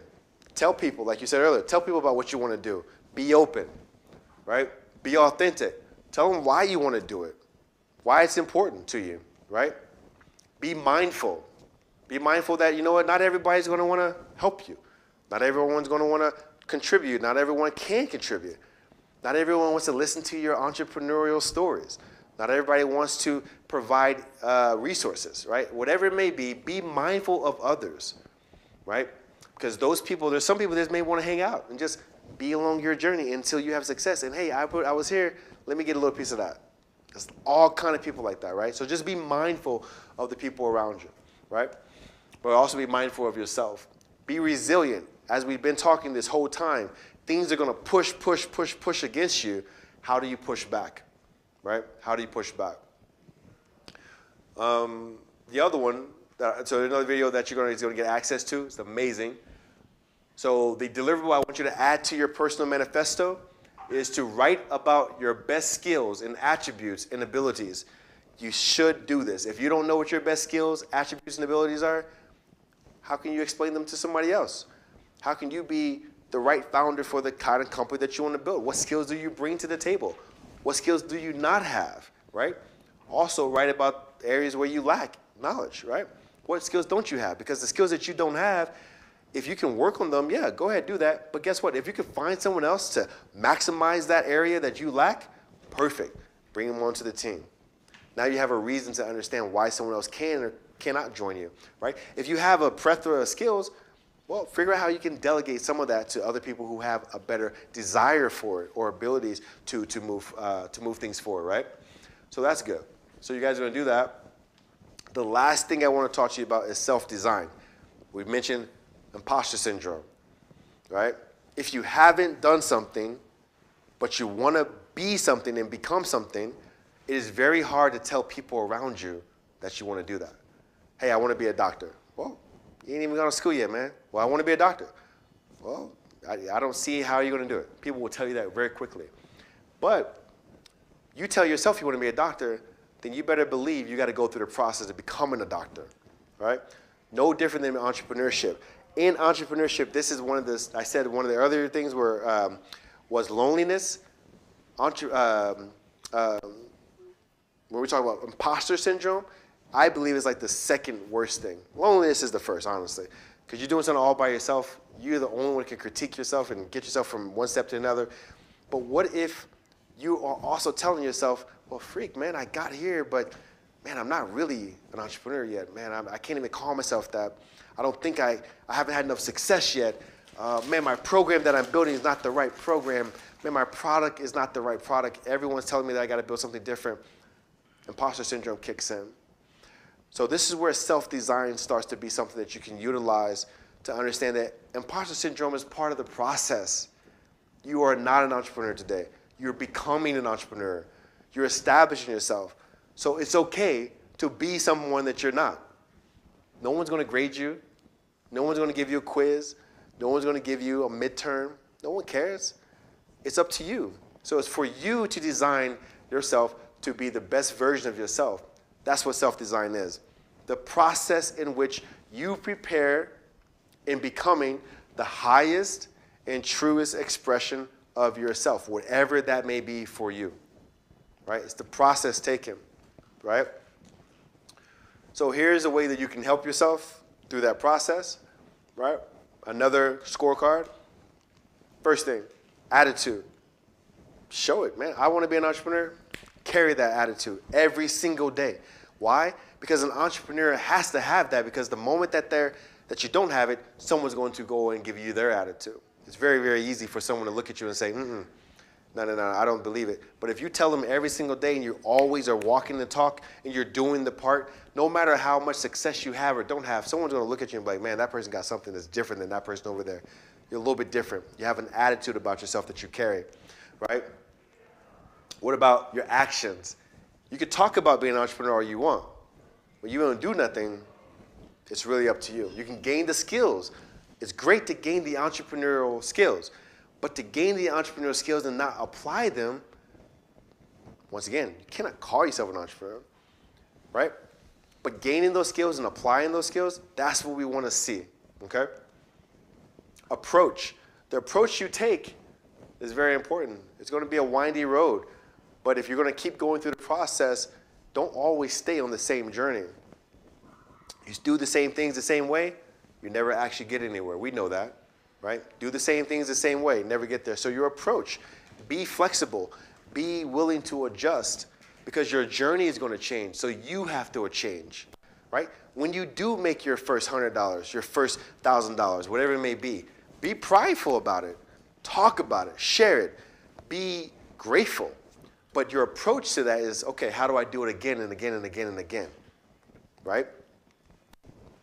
Your attributes, understanding your attributes, being honest to yourself, respecting the value that you do offer, but also understanding what you don't have brings a lot of humility to yourself.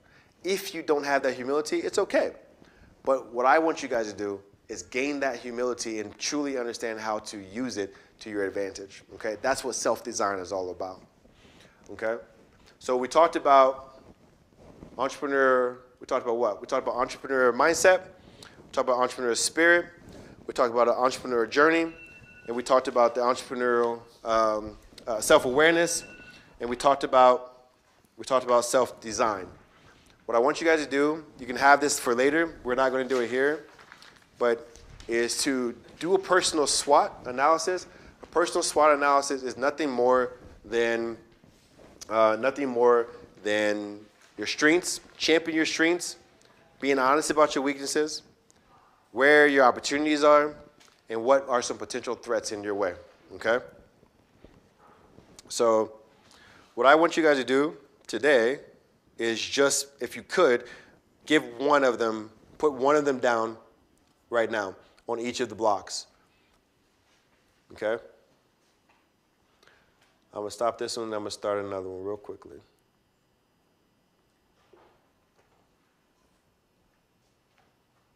And we're basically done. We said we wanted to be done by 7. We're literally done by 7. So stick with me here. QXUV, there we go. Okay. So take just maybe 1 minute, write down one of your strengths, one weakness, one opportunity you feel is there that you have, and one threat. It'd be great if you can just throw as many you can eventually, but right now just walk away with at least one that you can think about, okay? As you guys do that, I'm just going to go ahead and give you guys a little bit more. As you sign up for this worksheet, this resource document, you get access to the rest of the mastery. What I want you to do is write about a time when you were in extreme pressure circumstance or a situation, right? And how were you able to handle it? Knowing how you can handle extreme pressure situations is going to be very, very important throughout the process. We're going to go through some extreme situations. Sometimes it's going to be a moment where maybe you have a partner who joined you and then they want to quit. That's an extreme situation. Why do they want to quit? How does that impact you? How do you handle a situation like that? One day you're going to make $10,000 and then you're going to lose all that money because you had to spend it on something else and you're not going to gain $10,000 back. What do you do with that situation? How do you keep your company up, right? One time you're going to spend a lot of money on building your company and then guess what? That idea doesn't work and you want to do something else. Extreme pressure situation. How do you handle it? Sometimes the best way to do it is know how you handle previous situations, and that will help you throughout the process, okay? So what I would offer to you guys is this program today was really just to capture the mindset, but I want to be able to give you guys access to some resources beyond just the class, and the one way to do that is to collect some of our benefits, such as our t-shirts. So if you come to and set up a meeting with myself, with my other master students who are entrepreneurs and other coaches that we have here, set up 2 meetings with us, you'll get access to one of these shirts that we like you to wear. You can come to all of our events. You get different perks. You become part of the community, right? Oh, for sure, for sure.